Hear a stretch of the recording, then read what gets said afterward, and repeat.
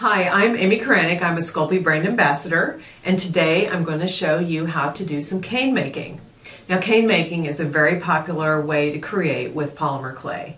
Once you have made canes, you can use them in a variety of ways, from home decor to jewelry making. So today I'm going to show you how to make flower canes and how to make these earrings using the canes. In case you're wondering what I mean by a cane is, a cane has a two-dimensional image when you look at it from the cross-section, and that two-dimensional image goes all the way through the three-dimensional cane. And so what you have is this glorious little rod of design that you can cut real thinly, and every time you cut it, for the most part, you're going to have a thin cross-section of that same design. And so from that you can make jewelry items, or you could cover a picture frame, you could do home decor, you can do all kinds of things with these once they are constructed.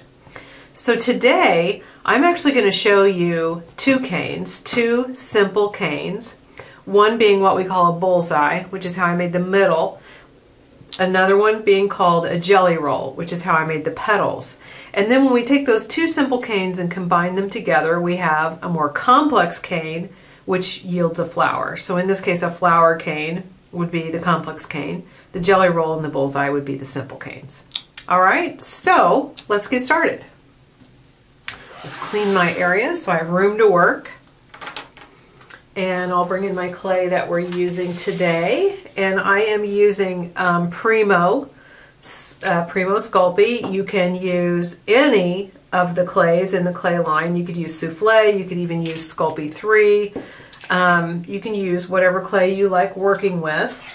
But I usually stick to Primo and Souffle because I end up making a lot of jewelry items, and I like the strength and the flexibility of Primo and Souffle for creating jewelry, because jewelry takes probably a lot more wear and tear than one might think. And so I like jewelry pieces to be very strong, and so that's why we're focusing on Primo. So I've got a little sheet. This is a 1/4 of a bar of Primo in white, and I just have it sheeted through my pasta machine, or you could use an acrylic roller on the thickest setting. And what I'm making first is the bullseye cane. So the middle of the bullseye cane is going to be yellow, and it's going to be wrapped in white. And so a great way to hand condition a lump of clay, like I'm doing right now, is to push some of your body heat through that, like I'm doing, and then roll it a bit and more heat.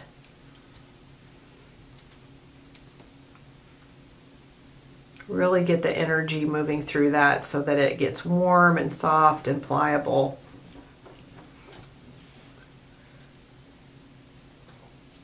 And all we need to do with this yellow, which is the absolute center of the bullseye, is make a little rod that would be even in size all the way along its length. So something to check for when you're making canes. Sometimes you'll notice that oven-baked clays might have a more natural soft consistency, and some others will be a little stiffer. And when you're making a cane, you kind of want all of your clays to be the same consistency. You don't want one to be super soft and one to be super firm, because when you go to reduce the cane, and what I mean by reducing is we're going to take the cane from this larger diameter down to this smaller diameter by reducing it. If you have clays inside the cane that are of varying consistencies, the soft clays are always going to move faster and the hard clays will move slower. And so you want to have as much usable cane as you possibly can, and so you want all the clays to move at the same rate. For example, when I turn this the other way, these are the ends of canes are always going to be a little distorted and probably not usable for this actual application. So the closer in consistency you can get all your clay textures, then the less of that scrap you will have. All right, so I'm just forming a little rod of, this is Sunshine Yellow. And I already have a sheet of white sheeted through on the thickest setting. The reason I'm pushing on the ends is just to try to make sure that the whole thing is really compacted and it's all the same, you know, diameter throughout. So let's make our little rod about the same width as our white sheet. We'll just cut a scrap end of this off. We'll roll that up, touch it to the yellow so they'll stick together. Then keep rolling using firm pressure. Where the white lead edge touches the back, just let those push together and then unroll it. And you have this little mark that indicates where you should trim the sheet. Okay, then you'll just roll this back in. Now when you're making a bullseye cane, you always want your lead edge and your back edge to butt together. You do not want an overlap. And this is the most simple bullseye cane you can make because it's only 2 colors.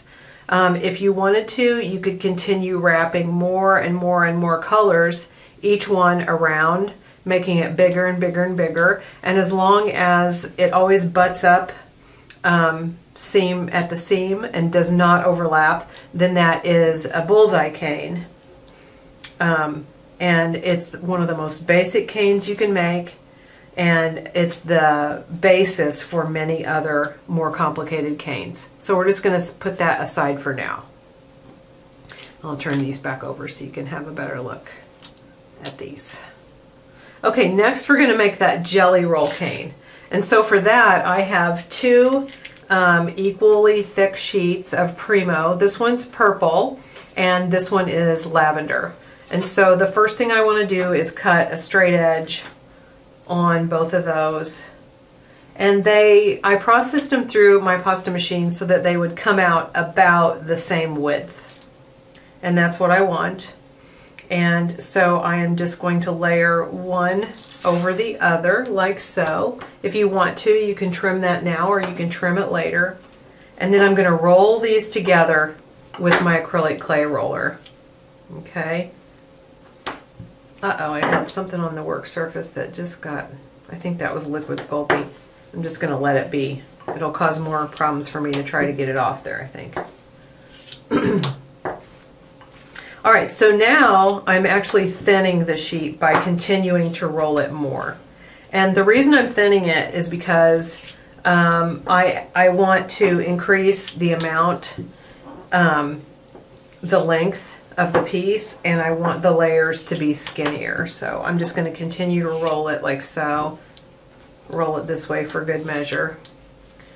Okay, let's go ahead and trim these wonky edges off just so you can see what I'm doing more clearly.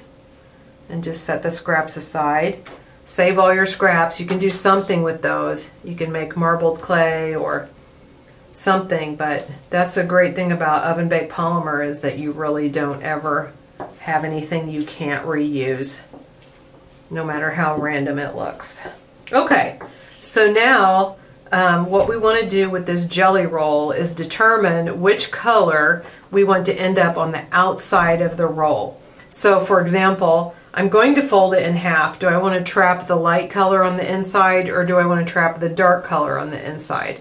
And I am going to go with the light color on the inside because leaving the dark color on the outside will create more contrast against the center of my flower, which is this one. Okay, so I'm going to fold this in half, and the first thing I'm going to do is I'm going to make a nice crease here without an air bubble in it. So I'm pushing it side to side to move the air out the sides. Okay, so now I have a nice double sheet, and I'm going to reduce this again and thin it.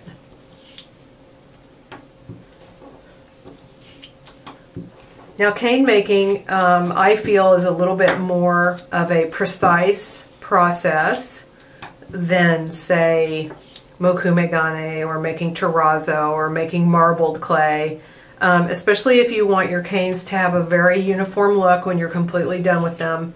The more precise you are as you build the cane, the more precise the cane will come out in the end. So at this point, the reason I'm telling you that is if you want, you could trim this off, or you could incorporate that wonky edge into the cane. Either way is fine. It just depends on how you like to work. Okay, so I'm going to now start rolling this up. And at first I go really slowly so that I don't trap any air in that tiny roll I'm making.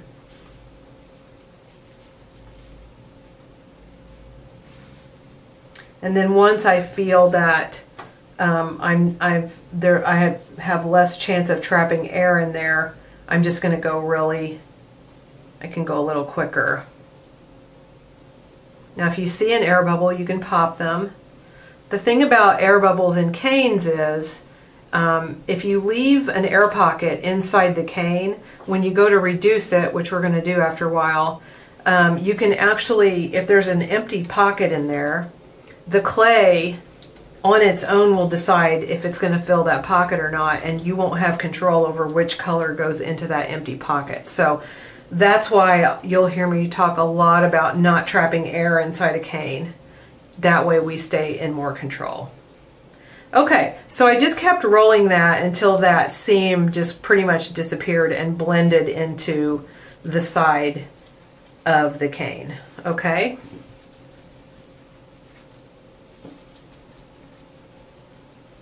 All right. Okay, now let's go back, and as I'm making a flower cane, I kind of work back and forth, back and forth. I'll work, next I'll be working on the center. So the middle of this cane, you can't really see it all that well, but it's actually a whole bunch of tiny, tiny bullseyes stacked up, bundled up together in there. So what we're going to do is we're going to take our bullseye cane and turn it into what we usually call a lace cane. So what I'm doing right now is reducing. I'm applying even pressure from one end of the cane to the other, and everyone has to come up with their own method of doing this well. It takes a lot of practice. And some people will work from the middle out, some people work from one end to the other. You can see I pick up the cane and I flip it end to end several times.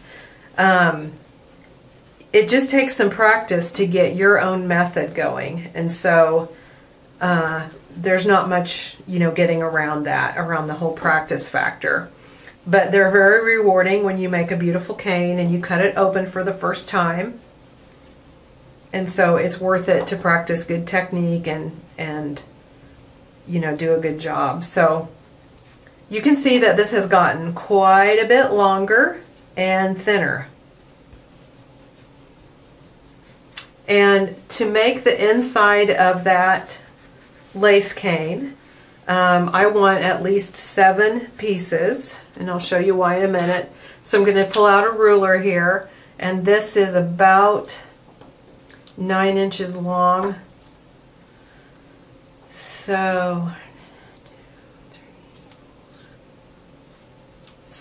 that would give me about, if I did each one as an inch, you're going to have to do a lot of math with caning. If I did each one as an inch, that'd be 7 inches. If I did each one as 1.25 inches, that would be closer to the full length. Now, also another thing you have to decide is you can already see that the ends are going to be distorted. And so, do you want to cut those off and start fresh, which is what I like to do. Save that scrap clay for another project. I've got at least 9 good inches of usable cane. So I'll remove those extra ends, just getting my ruler out of the way so I don't cut it. So that you can see when I cut that off, that's a really nice bullseye right there. And then I'll do the same thing on this end, because where you see that yellow, I'm just going to stretch this real quick. Where you see that yellow, that's going to indicate that it's not perfect. I'm using a rolling cut because I want the cane to stay round, and it's very warm in this place where I'm working, and my clay is quite warm. So I use that rolling cut to keep my cuts more consistent. Okay, I'm at 9 inches, so I'm going to cut each section down to 1 1/4, so that'd be here, 1 1/4, 2 1/2, 3 3/4, 5, 6 1/4, 7 1/2, 8 3/4. So that's almost perfect. I try to work with a cane piece that's always at least 1 inch long. I don't like to go much lower than that. So that's why I was being pretty particular about it being, I knew I needed 7 pieces and I wanted them to be at least 1 inch long. And these are 1 1/4 inches, so. Okay, now I'm going to stand these up with 1 in the middle and 6 around the edge. That's why I needed 7 of these.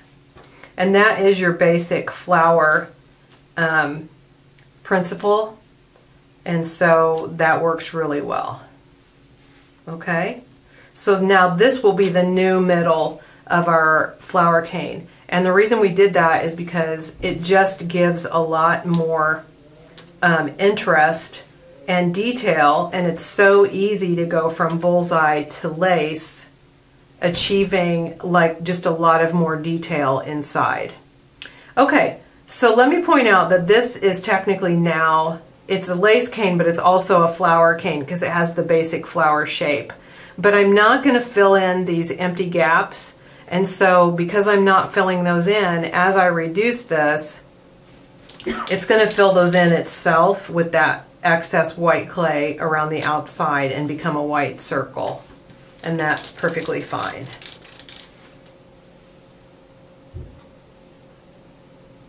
And I'm not going to reduce real far because there's a balance between the inside of the flower and the petals of the flower, and if I can help it, I don't want to end up with a whole bunch of one and not enough of the other because I've made the whole thing too big. So I can always reduce this more, but for now I'm just going to go that far.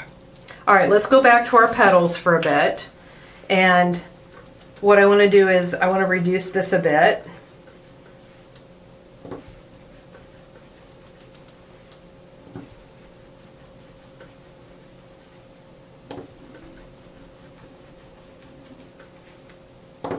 Using my same technique that I did before, where I just flip end to end.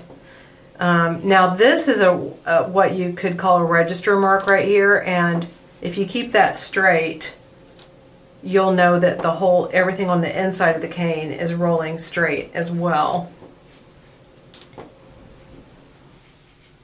So this cane, this flower has 8 petals. And so what I'm going to do is show you how to turn this jelly roll into sort of more of an oval shaped petal. And so I'm flattening one side of the cane, and then I'll flip it over on the flat side and flatten this side. And so I'm just going to squish it back up a little bit. What we're going to do is we're going to cross section this cane to make 8 petals that won't look like such a jelly roll. So what I want to do now is get this down to about, so that's about 6 usable inches. That would give me an 1.5 inch long piece. There I go with the math again, but it really can't be avoided.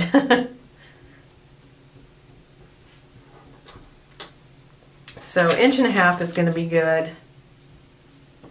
And I'm going to go ahead and trim the ends off. So there's that jelly roll.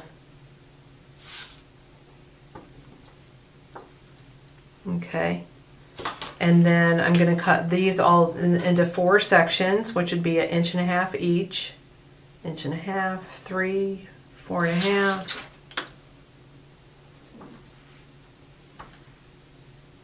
Okay, then I'm going to cut each one of these in half this way, so that what I have is 2 petals like so. And you want to kind of get your head over the top and see that you're going right down the middle. I don't want to get my head in the way of the camera, or the lighting. Okay, so now I have 8 of these. Okay, the next thing I can do is check how this is going to work out with this. And I'm not attaching these, I'm just playing it out to see how that's going to look. If it can go all the way around, this is just a pre-plan right here. If my middle is too big, then my last 2 petals won't touch.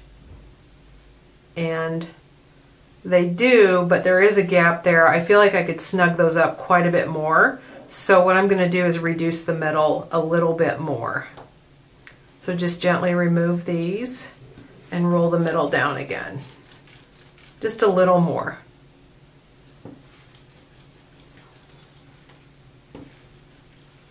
And there's another trick you can do, say if you want to try to get your petals in a little closer, is you can pinch these edges up toward each other. Okay. So I'm going to check again. This time I'm going to pinch these up and I'm going to position them opposite each other because I have an even number of petals. That means I have, you know, like a north, south, east, west, and then everything in between. That makes it really easy to put these together.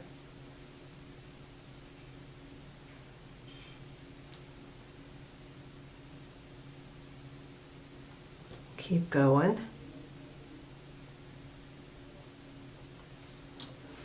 And put these in between.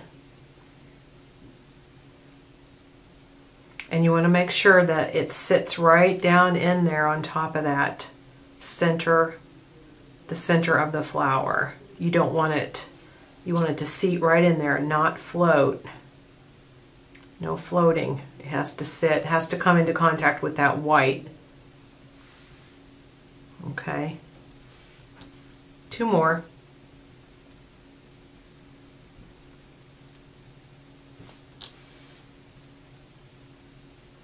Put this one in here. Now if you've got one that's stubborn and won't go all the way in, you might rock the petal next to it out, allowing that one to sit down in there better. Just take your time, think good thoughts, get into the flow here and it'll all work out. Okay, now that's looking pretty good. I like that. Okay, I'm going to go ahead and trim this excess middle out. I could have done that before, I'm doing it now. And we're going to save that. I'm going to show you that's going to come in really handy. Okay, so remember when I built that flower cane out of the middle colors, and I said how I'm going to let the white move around into the gaps and make a white border around the middle? Well, this time I want to preserve the shape of my petals. And so what I have to do to preserve this shape and keep the petals looping out, looping out, looping out, is I have to pack that with another color. And that's how this happens here. Each petal is preserved and it's looping out, because I packed it with this color in here that wouldn't allow those purples to all just swim together, because we want to reduce this quite a bit further. So I'm going to use my excess middle to pack those shapes in there to keep my petals, to keep their petal shape, so that it doesn't get lost. So first I'll just start by reducing this. And this cane right now is about 1.5 inches tall, and I'm going to need 8 of those placeholders that are at 8.5 or 1.5 inches. So that is almost, what, 12 inches? We can do it. All right, so I have this reduced round now, but the actual shape that would fit best into here, if I take my blade and I hold it across 2 petals, Obviously the best shape that would fit in there is a triangle. So what I can do from this point is I can start changing this to a triangle. And the way I do that is just to pinch the top really hard with my fingers. And as I'm pinching this into a triangle, I'm changing it from a circle to a triangle, it's also reducing. It's going to get longer and longer and longer. I'll turn it 1/3 turn, and now I pinch the new top. So basically in cane making, your simplest cane forms are either going to be round, like this, triangular, like I'm doing right now, or square. And so those are the 3 shapes that are easiest to reduce. The round one, you've already seen me reduce that by rolling it by hand. The triangular one I'm reducing right now by repetitively pinching the top edge. And then the square one, if you can picture that, a square cane, you can obviously reduce it by rolling each flat side, turning the cane, and then rolling it again. And I'm sure we have some examples of square caning on our website, Sculpey.com. There's literally thousands of projects on there that can inspire and teach you and give you all kinds of step-by-step tutorials of how to do all of this in a more, like in a smaller format, like if you want to learn a square cane, which I'm not covering today. I'm sure you can find it on there. All right, so I said I need 8 of these, each one to be about 1.5 inches if I want to use that whole cane, and so I need to take this to 12. I'm at 10 right now, so all I have to do is just stretch it a bit.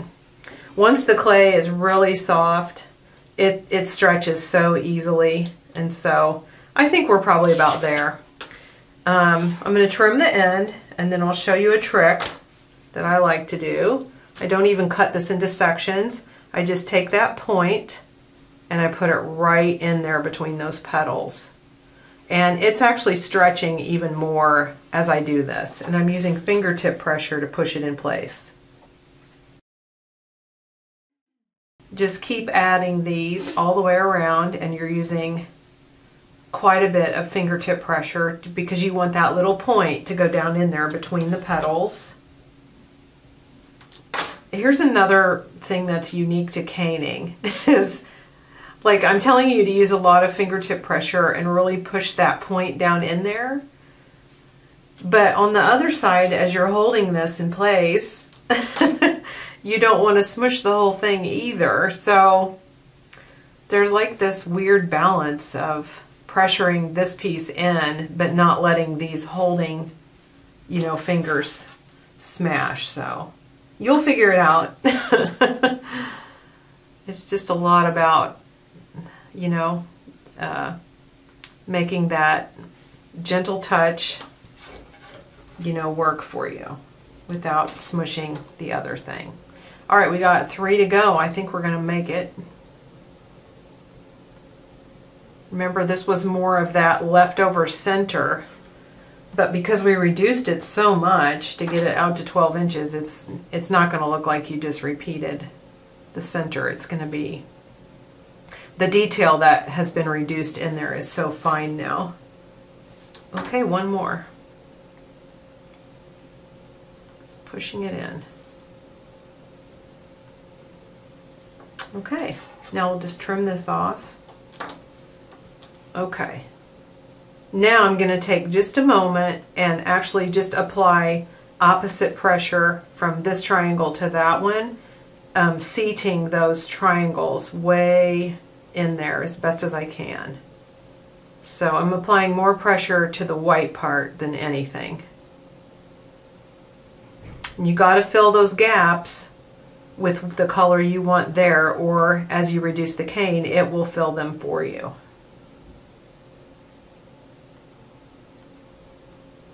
Okay, so now I'm going to reduce this to a size that's more useful for my earring making.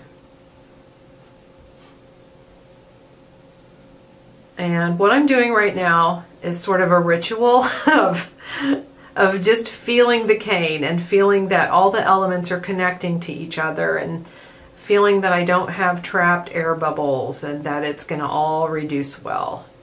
Now I do have a little disclaimer. I don't make canes every day. I have made canes for years and years. I don't make them every day, but the thing you need to know is that when you reduce this, it's not going to look exactly like that one, because I might have my purple sheet thicker in this one that I had in that one, or you know, there's all kinds. I realized after I did this that the middle of this one had a lot more of the lace to it than my 7 pointed lace has here. So they're all beautiful, they're all nice, but they're not all exact. I guess that's what I'm trying to say. All right, just for fun, let's cut the end off of this so you can see where we began and where we're going to end up, okay? I'm using a rolling cut just because it's so warm in here and the clay is really warm. I don't want to smash the cane. And so my blade must have not been cleaned, but you get the idea. There is how big we started, okay? And now we're going to start reducing. So when I start reducing a larger, thicker cane like this, I'm actually focusing on areas that are not moving as quick, and I'm putting more pressure there.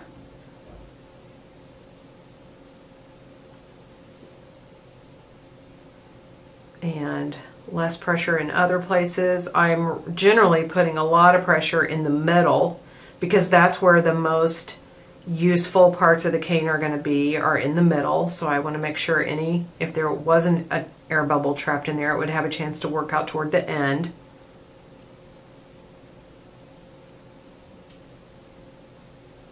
Okay, and this is just basic reduction. We're reducing the cane. Then I'm giving a little roll. Sometimes when I make larger canes, I will like to save some of the cane in its large shape and then keep reducing some of the cane so that I have like a medium and a small and a tiny. And that's a really good practice too. It's very easy to reduce canes, but it's really difficult to increase them. Some people can do it. So here's our medium cut. Let me see if I can clean this one up just so it looks better.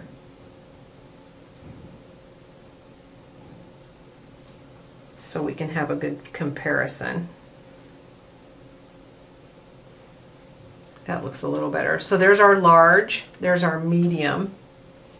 And see how much purpler this one is? That's because my dark purple sheet was thicker than the purple sheet that I put in there. And you can do that, you know, intentionally or unintentionally. The more canes you make, the better you'll be at doing it intentionally. Okay, so remember how I talked about register marks earlier? Anytime you make a striped cane like this, you have those beautiful built-in register marks. That helps you keep reducing the cane straight. And with a flower, it wouldn't be such a big deal if the interior twisted, but if you really get into this and you start making face canes or something with a lot of detail, you don't want that to twist. You want to be in control, and so those register marks really help you keep it all straight. Let's cut again and see what we have. These are really looking cute. So we've got the large, the medium, the small. And you could basically just keep reducing this until you can't even see the flower in there, okay? So let's real quickly make something with this so that you can see how fun it is to use the canes once you have them made, okay? So I think I'll take this light purple and just real quickly make, you know what, I'm going to use this scrap because this is really fun to show you how to use up your scrap. And I'm just going to blend this into like a partial blended color. And it will go well with our cane because it is, you know, the sum total of all the colors that we're using there is in here. So that will look really nice. I'm just gonna condition it a little bit, and these are just scraps that I picked up. We could have thrown those in, but I kind of liked seeing those the way they are.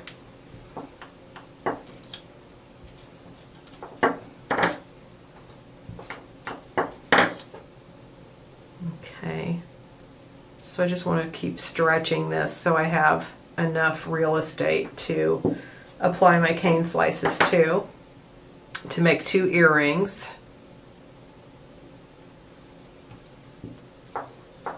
That'll probably be about right there. Okay, just lay that flat, and then what we can do is make some slices. I'm going to get a smaller blade, and I'm going to wipe it off really well. Blade sharpness and cleanliness is really key with cane slicing. Some people will stick their canes, their warm canes, in the refrigerator for a few minutes to let them sit. Some people will make their canes on one day and let them sit, you know, overnight so that they're not so warm when they're trying to slice them. Everyone has their method.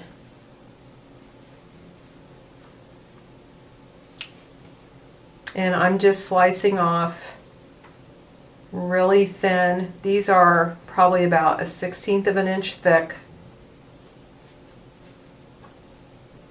And I just want to make sure I have enough. So these look really cute. I'm just flattening them and making sure they're really round, because what I'm going to do is I'm going to create a veneer with my cane slices over this purple background. So any place that my blade or the rolling or the warmth of the room has kind of flattened the cane, I am taking my time to pull it back out round.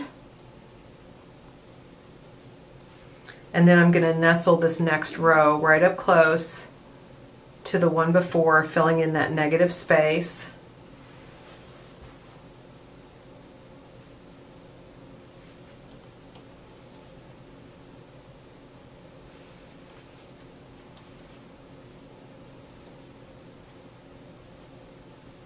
And just keep applying the little slices in a veneer in a consistent pattern over the top, like that.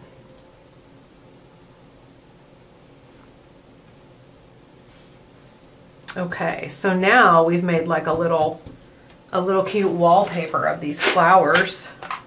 And I want to double check that I have enough here to make like 2. That would be way too big, so let's make them a little smaller. I want to make some earrings, and what I'm going to do is just fill in that end spot down at the bottom in case I need it. This is a good trick, is to cut your cane slices in half and fill in like that where you don't need whole ones. Okay, next what I'm going to do is I'm actually going to roll this with my acrylic roller. So I'm releasing it from the work area. I'm going to roll it. I'm going to pull it up and roll it another direction. And I'm just seating all those little cane slices right into the purple background. It looks so cute. Okay, so now they're all smooth and level, and I'm ready to cut out. Now that I've done that, I wonder if I could make them a little bigger. I bet I could. Yeah. So I'm just going to cut out 2 circles. Yeah.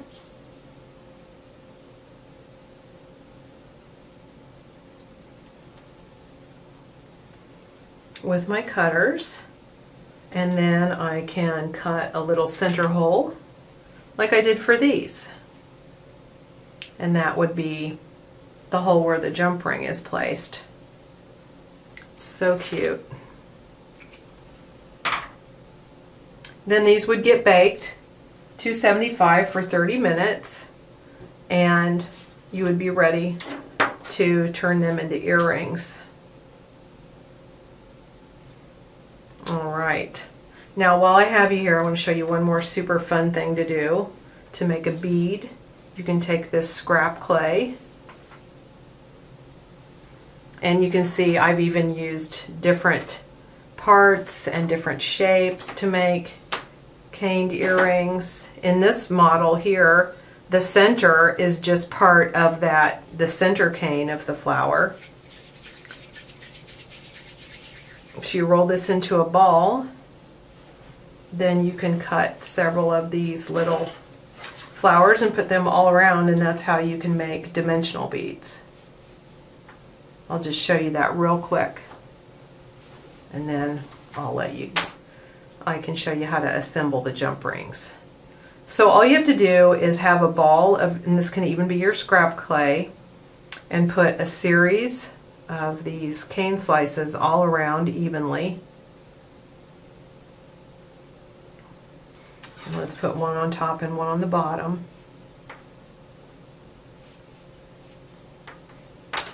Okay, put that in that blank space, and that one there. And then just make sure they're attached really well, and then just roll it up. Just using enough hand pressure to help those little canes like kind of spread into each other, and then you have this beautiful little flower bead, and you can just poke through it with one of your favorite skewering tools, like so. Go through one way, when it comes out the other way, then go back through. Isn't that cute? That's your bonus bead.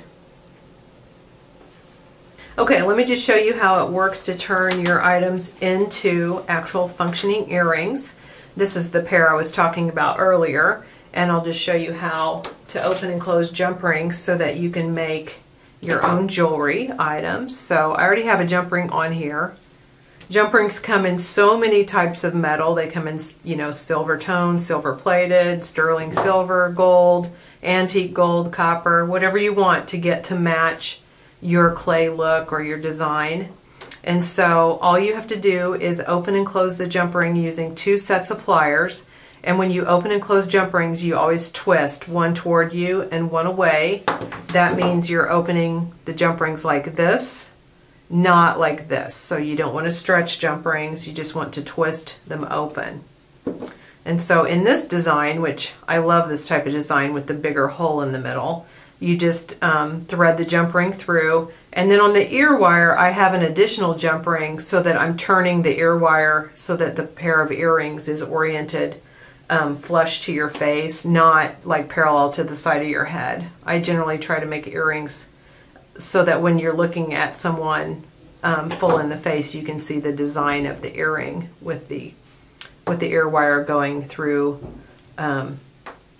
that way. So that's a real easy way to do jump rings. If you want to add holes, like in this sample of this pair, all you need to do is just, here's a good example. This pair is basically just cane slices. So if we took a slice off of this sort of medium-sized cane, and then we make sure and reform it real nice so it's nice and even. I'm going to lay that down. I'm actually going to kind of bevel the edge with my fingertips, stretch it back out to round, and then bevel it down with my fingertips. So if you want to apply a hole up here at the top so that you can just, you know, connect jump rings like so, or an ear wire like these, all you have to do is just go right in here and decide where you want the hole to be. Use your blunt point tool, and this time I'm going to put it right in the petal. And then what you'll want to do is pick that up gently and then go back through the other side just to make sure that little excess rim of clay is tucked back into the back. We hope you've enjoyed learning how to make these flower canes and the earrings with them. If you would like to check out more inspiration and thousands of projects, please visit our website, Sculpey.com. And if you post your creations to social media, please use the hashtags Sculpey and How to Use Sculpey so that we can check out your designs.